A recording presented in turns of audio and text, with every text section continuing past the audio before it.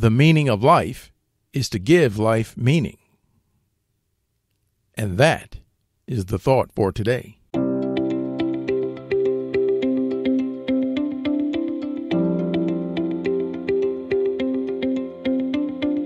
Welcome to 7 Good Minutes. I'm Clyde Lee Dennis. Thanks for joining me for what I believe will be 7 of the most enriching minutes of your day. In today's episode of 7 Good Minutes, we listen in as Jim Rohn talks with us about 5 simple steps to living a life of meaning. Enjoy. Here's the steps. Number 1, find out how things work. The first key to doing better is find out. To change your life, really, you need ideas. There isn't anything an idea can't change. And Schoaf taught me the major problem is lack of an idea, not a problem. At first I didn't have any money. I said to Mr. Schoaf, I don't have any money. He said, that's not a problem. Now see, up until then I always thought it was. Right? I was confused. He said, no, the problem is lack of an idea on how to create money and wealth.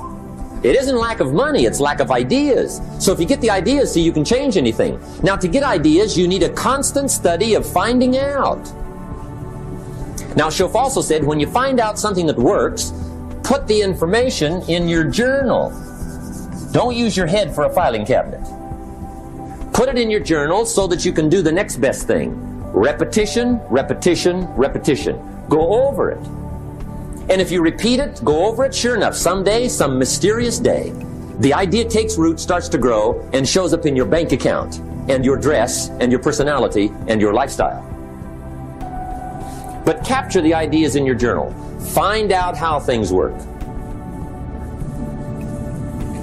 Schoaf gave me this word for my life change. He said, study. Great word.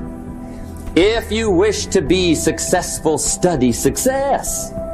If you wish to be happy, study happiness. If you wish to be wealthy, study wealth. Don't leave it to chance. Make it a study. Some people just go through the day with their fingers crossed. See, that won't do it. You've got to study the things that can change your economic, social, spiritual, personal life.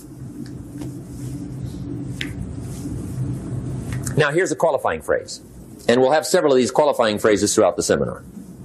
Here's the first one. You may not be able to do all you find out. I understand that. You may not be able to do all you find out, but you should find out all you can do. See, you don't want to wind up at the end of your life and discover that you've lived only 1/10 of it. And the other 9/10 went down the drain. Not for lack of opportunity, for lack of information. So that's number 1, find out how things work. Now here's the best human virtue for finding out. Curiosity. Make a note of that. Curiosity. Be curious. You might add a word to it that'll help. Childish curiosity.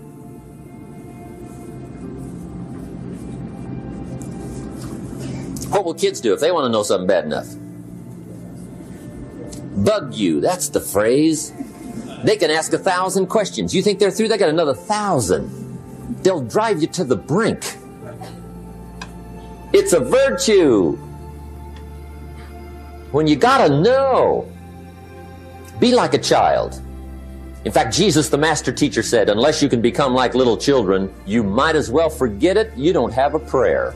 Excellent advice. You gotta be like children. 4 ways, in my opinion, to be like a child. Number 1 is curiosity. Number 2 is excitement. Get excited like a child over your ability to make yourself do anything for change. 3rd is faith. Have faith like a child. Adults are too skeptical. And 4th is trust. Trust is a childish virtue, but the rewards are incredible. Now here's the 2nd step to personal development.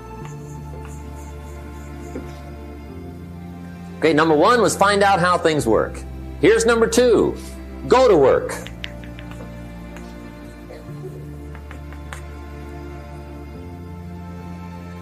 You must now take action on what you found out. In doing business around the world, we call it game plan. Put together your game plan.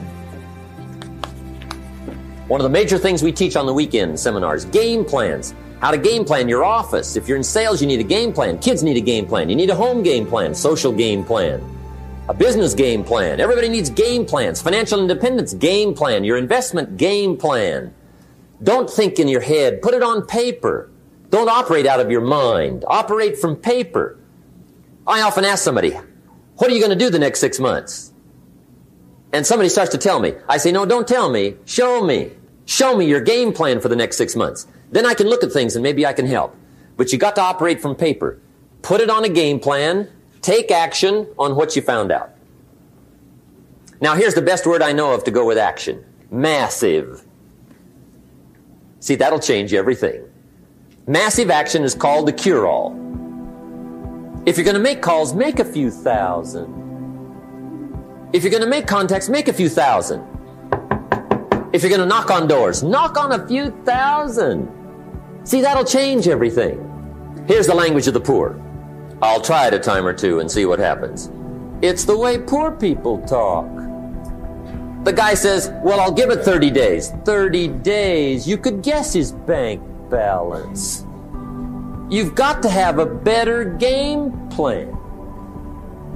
So here's one of the major things to do starting tomorrow. Take a look at your game plan. If it isn't loaded with massive action, change it.